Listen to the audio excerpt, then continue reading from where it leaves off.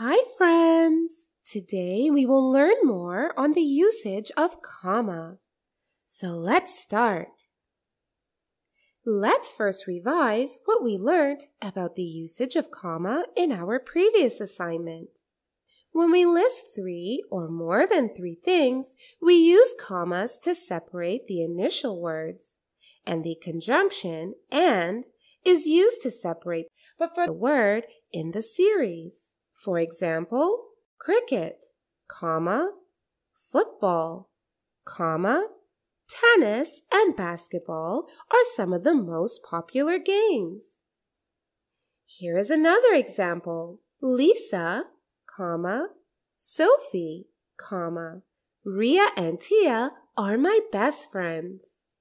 Olivia, comma, will you join me for the dinner tonight? So, this is what we learned in our previous assignment.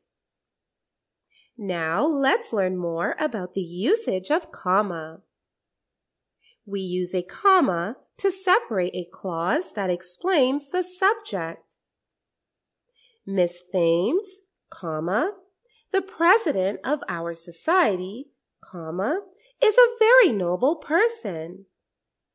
Miss Thames is the subject of the sentence, and then is the clause that explains the subject, the president of our society. So, this clause is also being separated with a comma. Another example. Mr. Andrew, a renowned artist, is coming to our school function today. Here, Mr. Andrew is the subject of the sentence and is being separated by a comma. And then we have a phrase that is explaining the subject. A renowned artist is again separated by a comma.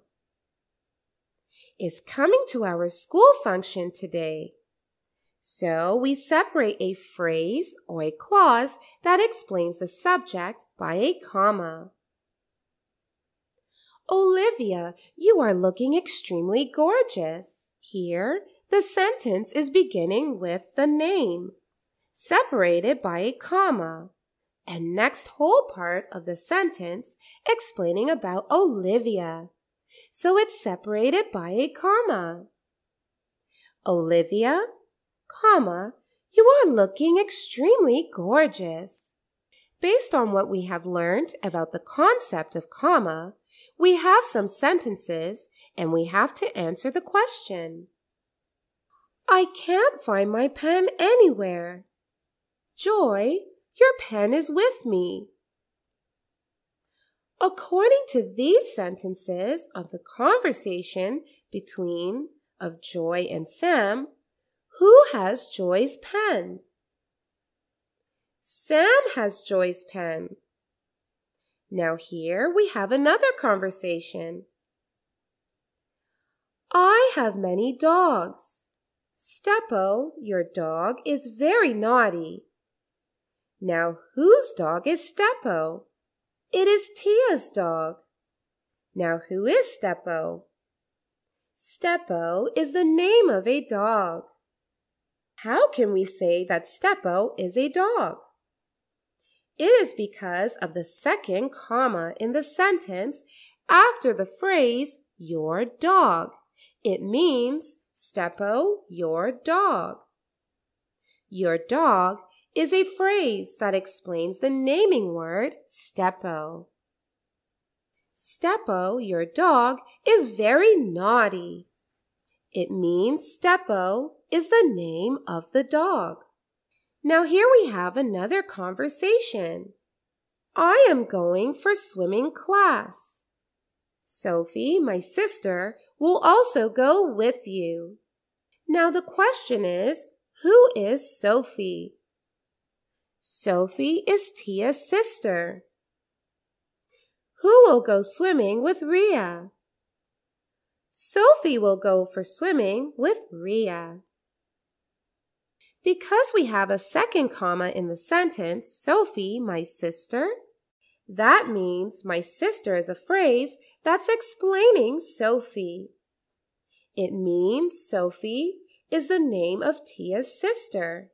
As Tia says, Sophie, my sister, will also go with you. That means Tia is saying, my sister Sophie will go with you. And you refers to Ria here. Let's have a look at another conversation. I am waiting for Mr. Smith for a long time. Tim replies, he is there. Finally, your wait is over. Now the question is, whose wait is over? Sam's wait is over. Now here we have another conversation. Dylan, your ball is with me. Whose ball are we talking about? Dylan's ball. Now here we have a sentence. Max, the most intelligent boy in our class, was absent today. Who was absent today? Max.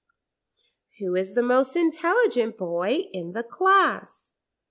Max is the most intelligent boy in the class. So friends, these are some of the ways to use commas in the English language. We will learn some more rules of comma usage in higher grades. Now you may go ahead and take a quiz to learn more. Bye-bye.